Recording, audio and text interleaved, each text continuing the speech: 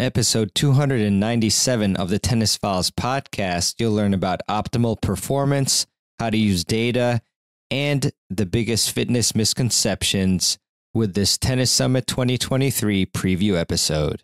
Hey there, and welcome to another episode of the podcast. It's really nice to be back on the show. I actually spent a really fun weekend at TennisCon Live in Tampa with Gigi Fernandez, my great pal Peter Freeman, and a bunch of other coaches.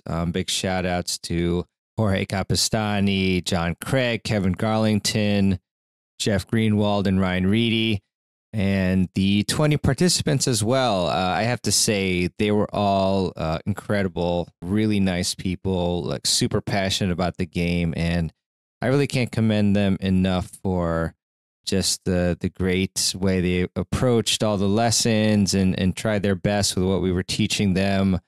It was just like an amazing time, and I can't wait for it to come back next year.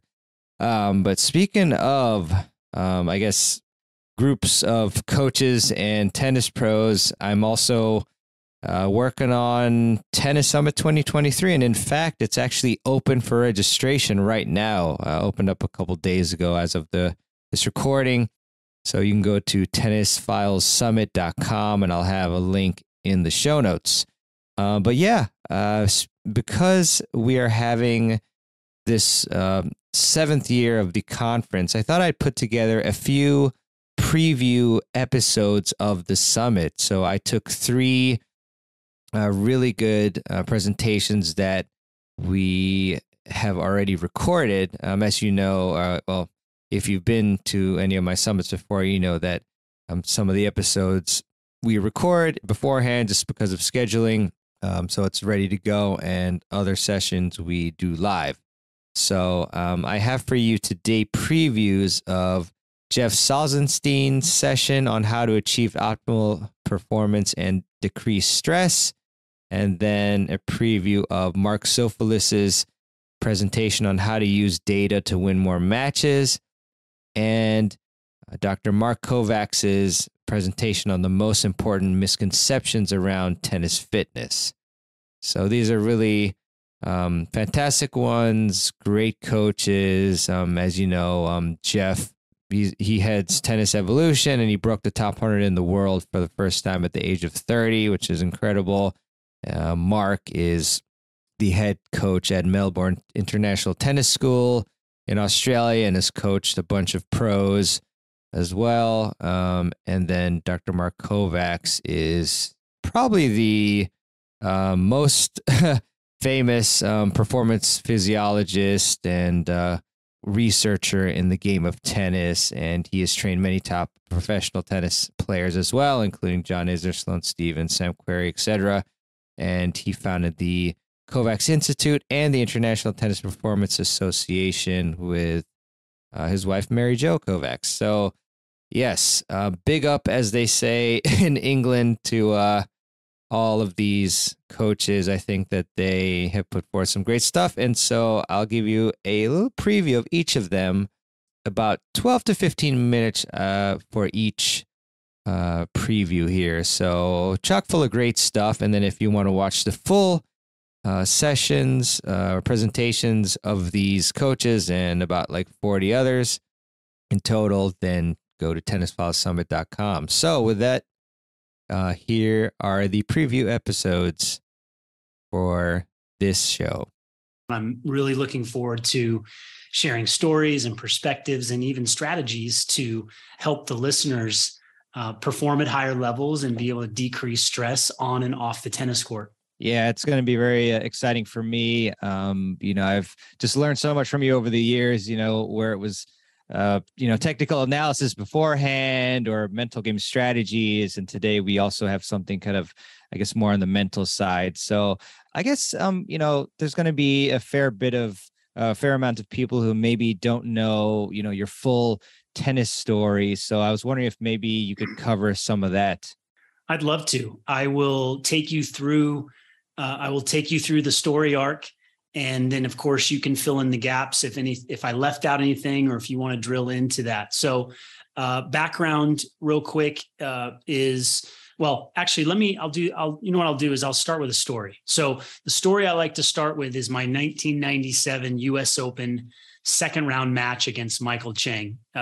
It's a night match. There's 24,000 people inside Arthur Ashe Stadium. It's the first year of the Arthur Ashe Stadium that they started playing matches there.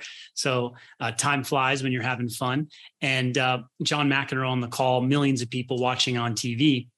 And I started playing incredible tennis in the first set against Michael Chang after some early nerves.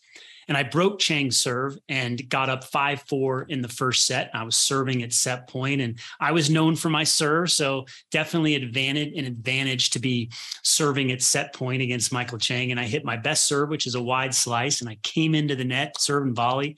I hit a backhand volley to the open court just out of Chang's reach. And I won the first set. And when I won the first set, there's the little fist pump. And then I looked around, I could see so many people just standing up and like pointing at me, like, where did this guy come from? Like, who is this guy? We don't even know who he is. He's ranked 140 in the world and he's taken down Chang. And I remember just kind of walking back to the baseline, and I had this little smirk on my face, and the TV cameras catch it. And that's when I tell people that's when the match ended, which is crazy to think because we'd only played one set and it's a 3 out of 5 set match. But the reason that the match ended was because internally, the thoughts and the limiting beliefs that I had inside me were, thank God you didn't embarrass yourself tonight. And my thoughts created my reality. My set point, my baseline was, just don't embarrass yourself in front of the world tonight. Don't lose 6-1, 6-1, 6-1. Make it an interesting, entertaining match. And so I succeeded. I achieved my goal. I got to the level of my thoughts. And so I ended up losing that match in 4 sets and signed with an agent the next day. So a lot of players or people thought that I was on my way to the top 50 in the world.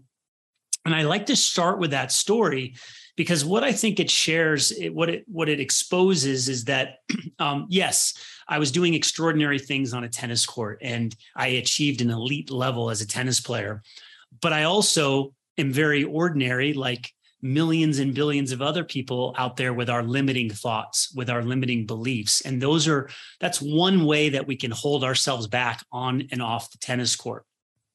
And so with that story, if you have a question, Mehrban, I'll be quiet for a moment. Otherwise, I'll continue and kind of go backtrack to give people a little more context behind my background leading up to that Chang match and beyond. Yeah, thanks for pausing, Jeff. I just can't help myself asking questions here, but I guess, and you probably will cover this a bit later as well, but how would you have ideally reacted? Would it be something like, you win the first set and you say something like, still a long way to go? Or like, how would you have maybe self-talked your way differently? Yes. So first of all, leading up to that match that day at the US Open, I think I warm up 3 or 4 times that day for the night match. So To warm up that many times suggests that you don't trust yourself. I actually thought I might forget how to hit the ball in front of people, which is a completely irrational fear and thought, but those are thoughts that we all have.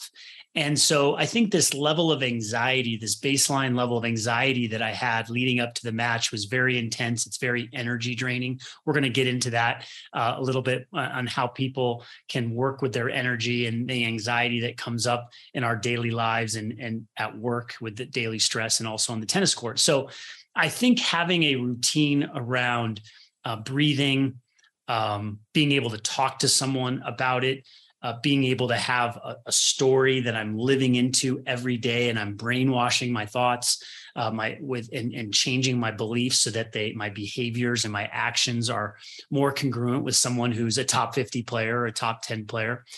In the moment, I think certainly the sly smile after winning the set suggests that I was kind of content or happy to be there. If you watch Rafa Nadal or the other greats, it's pretty rare that they win the first set and they start smiling, right? So I think having, and it's great to have fun on the court, but I think having a level of intensity and as you alluded to, this idea of like, okay, you got the first set, let's clamp down now, let's buckle down. Because I did take the foot off the gas.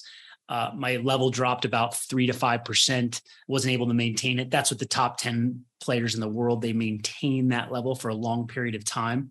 So I think a combination of things I described would have helped me handle the moment better.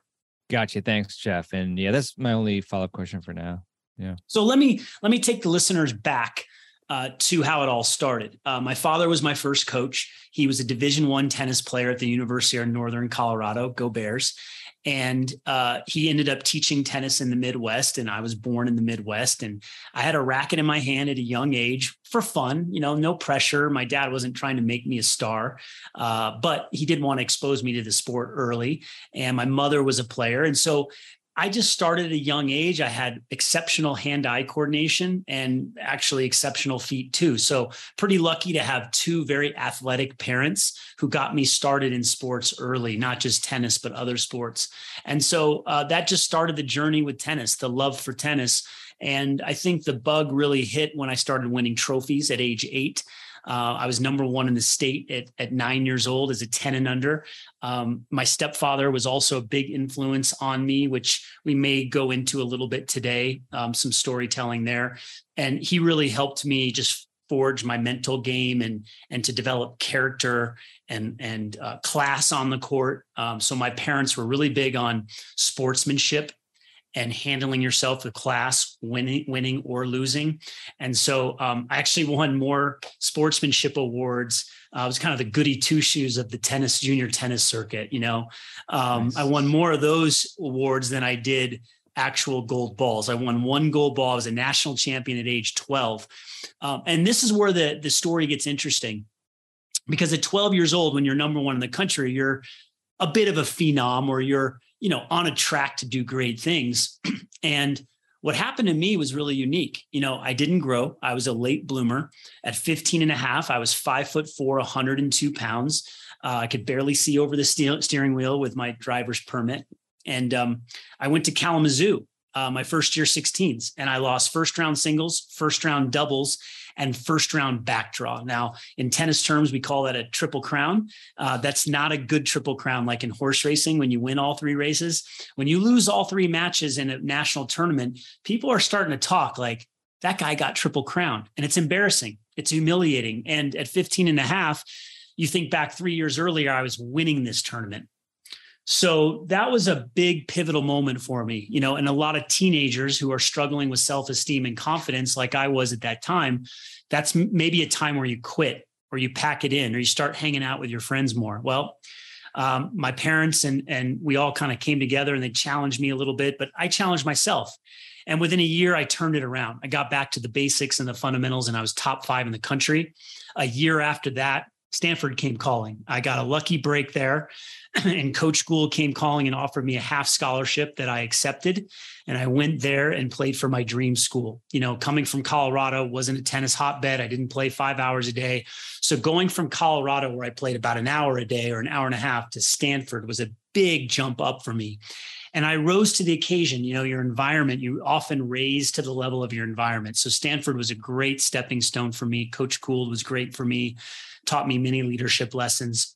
And an interesting defining moment there was after my freshman year. I had gone 22-4 my freshman year at number 5 singles. So I knew how to win, but I didn't have any weapons. I mean, my weapon was my mind and my smarts and my strategy. And that's probably what made me a decent coach, or a good coach, whatever you want to call me, and kind of knowing the game at a young age. After my freshman year, I had this crappy serve, wasn't breaking 100 miles an hour. And I went home to Denver, Colorado to try to tweak it. And I started modeling Goran Ivanisevic. He's another lefty. And I modeled his serve. I grew 3 inches. I gained 20 pounds. And I modeled Goran's serve. And I added 20 miles an hour to my serve almost overnight.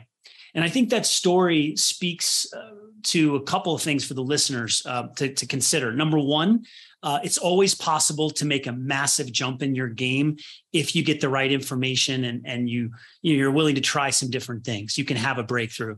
And number two, just the sheer perseverance and the resilience to bounce back when you have a crappy serve or a crappy thing going on in your tennis game or in your life. You can change. You can get better. And so that's really one of my big messages around bouncing back and perseverance, and also believing that you can really change, that you can make positive changes, to brainwash your mind that that's possible. So I go back to Stanford after I won, after I transformed this serve, and Coach Gould was shocked. And he was so shocked, he said, well, you're a serve and volleyer now, and you're going to play number 2 this year. So I went from being a scrappy baseliner with no serve, kind of like Andy Roddick when he transformed his serve at 14 or 15. He was a scrapper, and then he became this big server. That's what happened to me at a lower level than what Roddick did. So I played number 1 singles my junior and senior year. We won 2 national titles. I was a part of one of Coach Gould's 3 undefeated seasons my junior year. Just learned so much. Probably the most memorable years of my life in tennis were playing for Stanford. And then I went out on the pro tour, and just 1 year in, I got to 140 in the world when I played Chang. And I was up and coming. I was going like this with my career. 3 months after, I was playing pickup basketball. I came down for a rebound, and I felt a sharp pain in my ankle, and it was misdiagnosed for 8 months. I eventually had surgery, and that became this 2-year odyssey. It began where my body was breaking down. So 25 years old, I had 2 surgeries. I had many other injuries. My arm was falling off. Felt like it was going to fall off. And I thought about quitting then. It was not in the cards for me, but I recalibrated, and I became obsessed with all things high performance. I studied spirituality and mindset and nutrition, just this growth mindset to learn everything I could about the human body. And I was able to bounce back, and I broke the top 100 in the world at the age of 30, and went on to play in the main draw of all the Grand Slams. So that's my tennis arc story. I tried to get through it as fast as I could. I'll stop there because I'm sure you have questions. But what I want to reiterate is that, there were 3 defining moments, I would say, in my career. Well, probably 4. I skipped one of them, but the one was the junior, the change when I was 15, when I was really down and out. The second was my serve transformation. And then the third was the injury bug, where instead of accepting what the doctors were telling me, I went on an odyssey to try to change things. And I did. I was able to change my body and my mind and my spirit and become a better player in my 30s than I was in my 20s.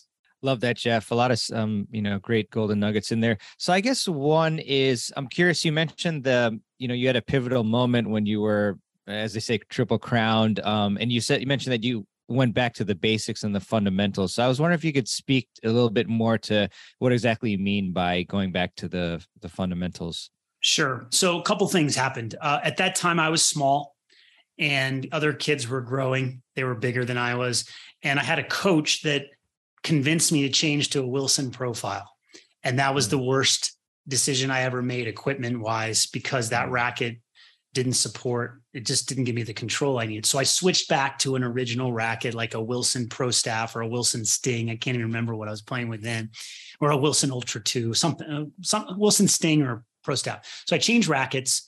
I quit all the sports that I was playing. So I went all in. I doubled down on tennis. I wasn't skiing anymore. I wasn't playing basketball. So obviously I had more time to devote. But when I went back to the basics, and I remember talking to my stepfather, he always would tell me, he was a Division I player. He played for the great Trinity teams back in the 60s. He would always say, go back to the basics, keep your eye on the ball. I know it's super boring and the basics, and make sure you get your feet in position, get your body and your feet in position every single time. So it's kind of that Jimmy Connors model of just always getting your feet, have your feet be active and get into position. Nothing complicated, certainly not as complicated as I've made it as a coach over the years. But I think that level of focus on the footwork and the fundamentals, get your racket back early. I know, again, that's not necessarily the things we teach now, but certainly when I was late on a backhand, it was, okay, get your racket back, So I think a lot of those fundamentals really came into play during that time, and really changing my attitude, because, when you start getting down on yourself, when you're missing shots, you're not able to pull yourself out as fast. So I really had to make a mindset shift and have a greater grit and resolve when I did make mistakes. Yeah, your comments made me think back to a lot of different interviews I've done. One was with Michael Russell, great American player as well. I love coming on here and sharing just experiences with your audience. I think it's the last few years have been amazing. So many people have reached out after the conference and and had good conversations online and signed up to the tennis menu, which has been great as well. So I really thank you for having me on again. And hopefully I'm doing something right if you had me on this many times. So it's great to be back. Oh yeah, 100%. Yeah, again, it's a pleasure, and there's a reason why people have contacted you, after your session. So really enjoy it, and really excited to get into this one. So obviously, the title has data in it, super interesting, and it's something that I think the tennis world is certainly like lagged in comparison to other sports, like golf and baseball, for example. So just kind of to set the stage, why is data so important to tennis, and what is the impact of that? I think data in particular is important as it's factual information. And I think, when we think data, we think purely numbers, but data to me is vision. It's numbers, it's facts, it's not opinion. And, when I first started, I was working in Australian football in 2007 was the first time I actually saw data being used. And I'd never really seen it in tennis at that time. And that kind of sort of stimulated some thought in me, in that I thought, well, hang on, they're using this to construct their own training sessions, as well as game plans, as well as measurements for improvement for their athletes. Why aren't we doing this in tennis?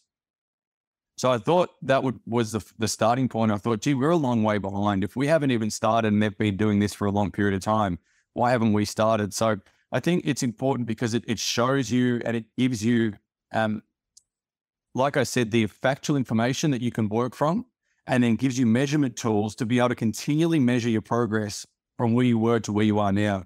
And that to me is important in development of athletes, from a coaching standpoint, to sell a story to people. Because sometimes you kind of think, you've got a player in front of you and you say to them, you're improving, but their losses are, happening too frequently. And they're kind of saying to you, well, I'm not improving, but you measure from an analytical standpoint, and it shows them the improvement in maybe first serve percentage or first serve points won, or using their weapon a little bit more to create some forced errors from the opponent. And then they start to see the measurement being used, and they think to themselves, well, they're the things we've been working on. Yeah, maybe I am improving. So it can kind of sell the story and create a really good story for a coach to be able to tell their athlete. And so it is important in so many aspects of the game. And I'm sure we'll touch on all the different ways of doing that as we go along. Yeah, definitely, Mark. And it's very, smart of you and sage that you, when you saw the data in a different context in 2007, that you thought about, like, why aren't we using it? So, in terms of types of data, I mean, obviously, we got like the strategy, technique, fitness, mental game, etc. Like, I was wondering, like, which ones of those have you been kind of focusing on, or like, have you just been looking at data for like all that stuff? Like, what have you been looking at lately? Yeah, I think the biggest thing with data is, what am I going to use it for? So it's important that when you capture data, it's used in the way that it needs to be used. So, for example, I have a great data scientist that I work with, and I'll give him a pump up. But data-driven sports analytics, Shane Leonage, and we worked together now for a long period of time.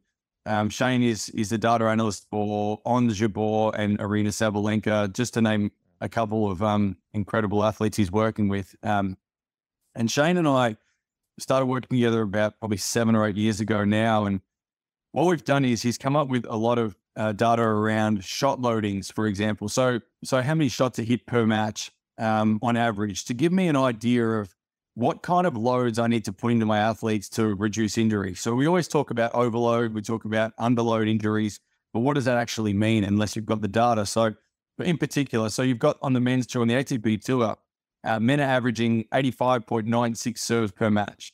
The women are averaging 69.66. So you get a number like that and you think to yourself, well, what am I going to do with it? So for me, it's around, how much am I loading my athletes in training so that therefore when they go to the match, their bodies are able to sustain the level for as long as they need to. Now, you're not hitting those 85 or 69 serves all at once either. You're doing serving, returning, serving, returning. So it can help you to structure your session to enable you to be more match specific and match like in terms of the way you go about your training sessions. a number, for example, like the 631 shots hit per match on the men's tour on average, and on the women's tour, 530. So am I simulating enough balls being struck by my players that are going to allow their bodies to physically enable the rigors of the game? So from a developmental standpoint, I think it's important to understand those kind of numbers. Yes, they're generic. Yes, they're averages, and they're not specifics. And everyone has their own game style. So Ivo Karlovic, who serve and volleys and probably doesn't rally more than 2 or 3 balls, is going to be very different to a Diego Schwartzman, for example. So the individualism will come into it as we go along, but I think having the ability to understand loads of shot actually helps me to design a training session that all of my athletes can then go into tournaments and matches and be able to sustain and withstand that, the physical nature of our game, which is incredible. Like when you think of, a team sport, and, I coach in the Australian Football League, and for us, a player may touch the ball 15, 20, 30 times per game. Now, we play once a week. So in that 1 week of match-orientated situations, they're touching the ball at most 30 times. Now, as a tennis player, we're hitting 631 shots per match. We may have to play 6 matches in 1 week, day after day. So our body is having to withstand so much physical strain that we need to be able to give our players the best chance of survival. It's a very survival-based sport, in inverted commas. So the shot loadings for me are probably some of the most critical, and are even to the point of, I know Craig O'Shaughnessy is big on the all-ball kind of point situations. Now, on the women's tour, 63% of points finish under 4 shots. On the men's tour, 66% finish under 4 shots. Now, that doesn't mean that we just practice the 4 shots, but that gives you an idea of how our sport is quite short, sharp, and powerful. So, when you're training as a tennis athlete, everything should be based around, okay, how do I set my serve up to get the first ball as a first strike? Where do I put my return to get the first strike in the rally? So you use the numbers to be able to direct and guide your training sessions, and also to tell you what the game is currently doing. And that is, I guess, from a coaching standpoint, from a players will be different. From a coaching standpoint, if I don't maintain my ability to stay in touch with the game, then I'm not developing my players for what they've got to come. So I need to stay in touch with the latest information and data. And that kind of is, for me at the moment in the area I'm coaching in junior development a lot more of the time rather than the pro level, it is critical for me to understand what the game is doing and where the game is going. So the numbers give me those factual bits of information. So to answer your question, I think, when we use how I'm using data is in that space at the moment from a developmental standpoint. And I guess the other part that I do use it for is measuring progress. So when we talk about technique, and I know you mentioned the word technique, tennis coaches gravitate to the word technique and gravitate to technical aspects of the game. And because they gravitate to that, all of the players are doing the same. So it was like, you ask a question to an athlete, what did you do in that situation? Why did you miss that ball? And they'll gravitate to the fact that they didn't hit enough topspin, or their racket didn't go back early enough, or their left arm positioning wasn't across the body. So they gravitate to the technical side of the game. And that is important, but not as important as what the game actually asks you to do. So where should that shot have gone? How should you have played the shot there? What would you do next time you play that shot? So if we think data based on technique, we're thinking of visual stimulation. So we'll look at video analysis, we'll break it down, we'll draw lines. But a lot of the time, a lot of the reasons why we don't actually have success on the tennis court is not because of our technical side of the game. It's actually because of our decision-making and shot selection more often than not. No matter what level you play at, your technique is determined by your intent. And your intent is around where you're trying to play, how you're trying to play it there, and why you're trying to play it there. So they're kind of the different aspects of data at the moment that I think are critical to the development of our players. Yeah, there's a lot of cool stuff in here. I think, so, I mean, is it as simple as the concept of mirroring? So like, let's say, we see that, we're hitting usually hitting 70% forehands in a match, 30% backhands, just for example. I mean, does that mean that we, when we're practicing, we should like mirror that, or is there like more to the story as well? Oh, I think it's a great idea. We had there's a story of a player I was coaching a little while back, and I'll probably keep his name close to my chest, but he's sort of sitting around the inside the 250 in the world market at the moment. And some of the data we came up with for him was every time he hit 3 forehands in a point, he won the point 95% of the time. So some of the training that we had to then mirror was, okay, well, how do we get that situation more often? Where do we need to play the forehand to get that happening a lot more? And it's not just a matter of just hitting the forehand. It's actually where we're hitting it from and where we're hitting it to. So that's probably the layers of the story that probably need to occur as well is, you could hit a forehand and you could be totally out of position to play it and it might not have the same effect. So, we had to work out, yes, the 3 forehands were important, but where were those forehands going? And then how are we setting up the point? So for this particular player, we found that the 2 of the forehands had to be from the ad side of the court. So we had to set the game up. So the first forehand would probably go up the line if we possibly could from the juice side to shift the game back to the ad side of the court in terms of our recovery position, and then utilize that forehand from the ad side of the court. So that's kind of the layers of the data that I think is very critical to understand as well. So you're right. The data gives us an ability to understand what we are doing, but how we utilize that's also important. So your data might say that you're missing more backhands than you are forehands. Does that mean you should practice more backhands because your backhand isn't working? Well, possibly not. It might mean that what you are doing with the previous ball is setting up the wrong situation for the backhand. It might mean that you are getting stuck in the backhand rally too often. It might mean that you're playing the backhand to the wrong shot on the court. So there's a little bit of a story behind the numbers. And a lot of the time when you see numbers, you've got to understand the reason behind them. There's no point saying, I made 50 unforced errors. I've just got to keep the ball in the court longer. Because it might not be that is the reason why you made 50 unforced errors. So, there's a lot of digging that needs to happen. And a lot of that comes down to, so a really big part of how I go about it is we get the data, but I also record every match that they play. So it's recording the match and keeping the match to understand the reason behind all the numbers. And that gives us a bit of an idea of how to shape training a little bit more. Gotcha. Very interesting. And I really enjoyed the, how you went into, the professional player and how you're trying to set up more forehands. I mean, that's what I try to do as well. I mean, a lot of players would like that, to be able to hit more forehands. So was that very specific to his case where he would, hit one down the line and then, have his forehand set up to hit at least a few more, since he can hit, inside outs and whatnot? Or is that like a general strategy that you think like a lot of us maybe should be using even at club level? Look, it's interesting, and I'll try and explain this as best as I possibly can, as clear as I can to give your audience a bit of an idea. So if you think about the court, and I'm on the juice side of the court. Now, if I'm on the juice side of the court, and I play a ball cross court to the juice side of the court on the other side of the court, basically now, because my recovery position is going to be on the right of center, so I'm going to be roughly about 1 meter off the center, because when you play a cross court ball, your recovery position will still be in that same zone. I now have a less chance of hitting a forehand on the next ball because there's so much more space to get to my backhand. So in his situation, it was a matter of going, okay, well, how can I set the court up to enable me to have more space to hit a forehand? Now, by going down the line, the ball then, or the recovery position is on the ad side of the court. And when I'm on the ad side of the court, I now have roughly about a 65 to 70% chance of playing a forehand.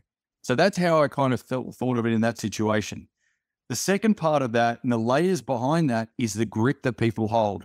Now, if you have more semi-Western to Western based grips, your court position for your forehand, and you're better off playing from a court position standpoint from the ad side, because of your Western and semi-Western grip to play inside out of the ball is a little bit easier than getting across the ball with your Western grip. But with an Eastern grip, it's probably a little easier to be on the juice side of the court, because you actually can take time away. You don't have to actually get around the ball. You can actually hit flat through the line and change direction at any time. So it's kind of a different ball game, and it all depends on what grip you hold and what your obviously your strategy is. And if you want to hit more forehands, you want to try and get to whichever side of the court you need to be able to do that.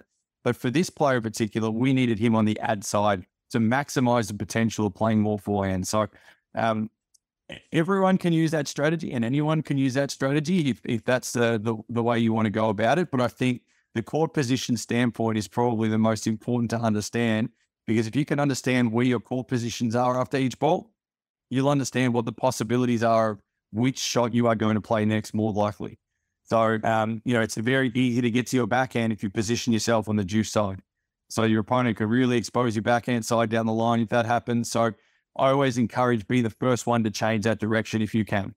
Don't get stuck in the cross rally. Make sure you're the one that dictates the down the line ball to ensure that you have strike in the rally and you have the ascendancy in the point. Love that. Love that. And just another, a question about like underloading, I guess, maybe to dive into that deeper. G'day, I'm Dr. Marc Kovacs, excited to be talking about the misconceptions around tennis fitness. So with a lot of the athletes that I work with, most of them are at the elite level, professional, high-level college, some of the top juniors in the world, across a few different sports. But when it comes to tennis fitness specifically, there's a lot of misconceptions out there about how to train, what to focus on. And today I'm focusing specifically on the adult tennis player, the competitive adult tennis player that plays a few times a week or more, likes to compete, likes to develop their game. They're working on their strokes, they're working on their movement, they're working on their overall tennis-specific fitness. And they may have heard a lot of things. And I want to sort of discuss some of the things that people talk about and try to bring you some information that could help you in deciding how best to train for tennis fitness. So one of the first things is, does everyone know why Usain Bolt is the fastest person on the planet? There's two big reasons. One is his ability to generate force into the ground over less steps than everyone else that he plays against or that he competes against. So the goal is to put as much force into the ground in as fewer steps as possible. So he takes 2 to 3 steps less in a 100-meter race than his competition. So he's able to cover more ground because of his great force production, great technique, long limbs, all those things. So how does this relate to the tennis court? So from a tennis perspective, what we're relating it to is how we see our best players in the world move. So let's take a look here. We've got Novak Djokovic playing on clay here. So take into account the slide a little bit, but on hard court, we would ideally want our athletes to move with a similar fluidity. You watch some of the best movers of all time. They look so easy when they're out there. They move so effortlessly. And typically when we say they move so effortlessly, that means that they take less steps than everyone else. They're able to get to their outcome goal faster with less steps, which requires less total energy. So one of the big misconceptions in the tennis world, and this has been propagated for too many decades, is that we want to take a lot of small steps. That's not ideally what we want to do. We want to take as few steps as possible to optimize our movement from point A to point B. Sometimes, obviously, on the tennis court, we need adjusting steps. That's that last step or two before contact. If we're trying to steady our feet, if there's wind, if the ball bounces funny, there's always an option to take an adjusting step or two, but it shouldn't be our priority focus. Our priority focus should be, how do we get and cover more ground quickly using larger steps? So that's something for you all to go practice, is to figure out how can you take bigger steps under control to cover the court better. The big problem is for many people is the reason they can't or don't want to take bigger steps is because they're limited in their range of motion, specifically in their hip flexors, in their adductors, the inner thigh muscles, possibly their hamstrings as well. So all these things potentially don't allow you to move the way you want to do from a mobility standpoint. The second is a strength and power perspective. To be able to move like this, you have to have great power production through the legs into the ground to be able to use the ground to then propel you in the direction you want to go. A lot of the time we talk about movement from a technical standpoint, and we're talking about the angles in should match the angles out. If we want to go out on a 45-degree angle, we sort of have to push into the ground on the opposing 45-degree angle. So that's one of the best ways that you can work on your tennis movement, is to try to optimize your angles in and out of where you're trying to move from and where you're trying to move to. So those are a couple big things to focus on, but you can't assume that you're going to move like that if you don't have the strength and power of a player like that with the range of motion as well. But that doesn't mean that you can't work within your physical abilities currently to try to work through how do we increase just slightly our step count, how can we take longer steps, how can we use the ground better. So when we talk about periodization and planning, there's a lot of misconceptions about this. How should we set our training program up? Should it be 3 days a week, 5 days a week? Should it be strength focused? Should it be movement focused? Should it be a lot of endurance? Where do we put our focus, and how do we appropriately progress? So block periodization is a traditional model where it has come from many other sports: swimming, track and field, weightlifting. These were traditional Olympic sports that were a big focus of sports federations in the 60s, 70s, and 80s. And this is where a lot of this block model came from. This was because they only had 2 to 3 major competitions a year, and their big focus was World Championships and Olympic Games. So you had all this training time where you could block, periodize the training, meaning you could do 6 weeks of strength, followed by 6 weeks of power, followed by 6 weeks of endurance, and you could block these areas of focus. In tennis, most of us are competing nearly year round. Working with the professional players, they have a very challenging schedule because they're on about a 10 to 11 month a year schedule of competition, where they compete for 2 or 3 weeks, then they come home and train for 2 or 3 weeks, then they go back out, and they're doing that year round.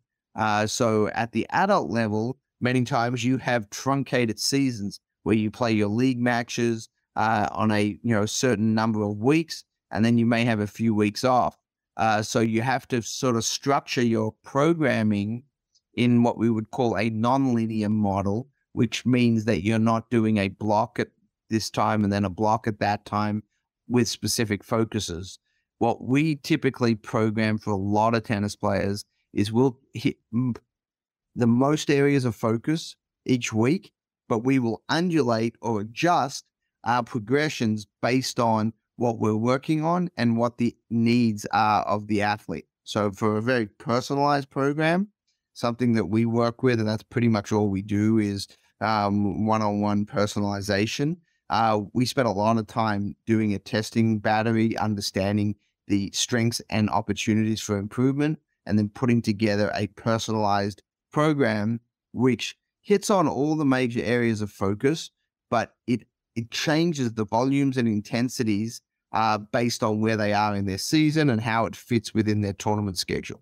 So for many of you, that may be a little more time and effort than you're used to, but it is something that is potentially doable if you know your playing schedule and you work back from your tournaments. Otherwise, if you know you sort of need to just be in sort of playing shape most of the year, what we usually do with that is we will hit a strength area on a certain day. So focus on strength, focus on power on another day, focus on tennis-specific endurance on another day, focus on mobility heavily and all the injury prevention, core training, ankle training, shoulder, hip, things like that, to make sure that you're developing the areas you need to be a tennis player. This is not general fitness focused, it's tennis-specific fitness focused. So obviously there's some areas that need to be addressed that are stressed more by hitting lots of tennis balls. And that's where you want to really try to personalize your training plan. So misconception, let's copy the pros. Why is that a misconception? Because we really don't know what physical capabilities you have compared to the pros. Most pros can't do everything that another pro can do. They can do some things, they can do most things, But even within the pros that we deal with, we can't get them doing all these type of exercises. They may have hip issues, ankle instability. They may have weakness in certain areas. They may have knee-related challenges. So be careful when you see all those great videos online about what the pros are doing. Be careful about trying to copy them, because even some pros, unfortunately, copy other pros and other sports sometimes. And we see quite a lot of people having issues where they try to overdo a movement that they're not ready for. So it doesn't mean the movement's bad. It doesn't mean the exercise is bad. It just means the athlete, which is likely you, isn't ready for that yet. So be careful when you're trying to mimic what some of the pros do. So let's talk tennis-specific endurance, because there's a lot of misconceptions and discussions on this topic. How do you best train for tennis-specific endurance? Nearly 20 years ago now, I wrote some articles in the research literature regarding tennis-specific endurance. And we were analyzing players' work-to-rest ratios of professional players.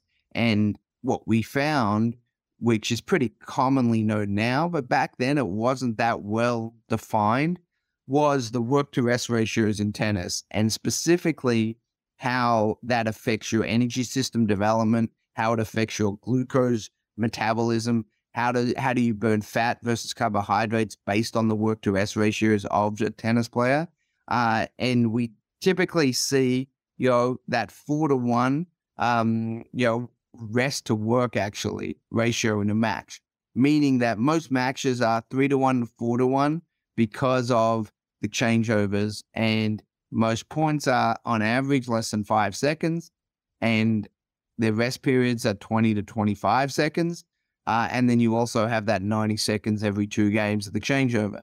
So over the course of a 2.5 hour, 3-hour match, you're working, your physical exertion period when you're actually playing points is 15 to 20% of the total training time, the total match time. Whereas, you've got over 80% of your time in many matches is recovering, resting. Doesn't mean that's not productive time. That is very important time, because you have to get your heart rate down. You have to consume as much oxygen as possible during that time. You have to bring your heart rate down, and you have to be ready for the next point. So all those factors become really important in structuring the right type of training. And if anyone's gone and jogged and run a lot, they know that that doesn't necessarily immediately transfer to the tennis court. You need a combination of training concepts. So running 5 miles is the best way to get in tennis shape. That's a misconception. Cycling's the best way to get into tennis shape. No. Intermittent high-intensity interval workouts that are most similar to playing tennis provides the best return on your time. Another way to say that is playing tennis is the best way to get into tennis shape, because it's the most specific. You're out there anyway working on forehands, backhands, point construction, strategy, all that. So playing tennis is a really good way to work on getting into tennis shape. However, depending on your level, you may need to supplement that with other types of training that can help. All right. I really hope that you enjoyed these 3 preview episodes on this week's podcast. And again, definitely check out the full length sessions of these previews at tennisfallsummit.com. Go there to register for free, and then you can watch these and, about 40 presentations in total on technique, strategy, fitness, and the mental game, as well as equipment. And yeah, just get your free ticket. You can watch them for free. There's a option to upgrade as well if you want lifetime access. So whatever works best for you. And yeah, looking forward to seeing you on the summit. We've got a lot of great live sessions where you can ask the coaches questions as well. So it will be a fantastic event. I'm sure of it. The coaches and I work our hardest to bring you the best possible content. And yeah, I'll see you there. And just want to leave you with a quote, as I do at the end of every show. This one is by Abraham Lincoln. And Abraham said, in the end, it's not the years in your life that count, it's the life in your years. So there you go. So yeah, again, I hope to see you at Tennis Summit 2023, and so that you can pick up the most valuable advice for your particular game that you can use to improve and that you take action on. So I'll see you there, and have a great one, and talk to you soon.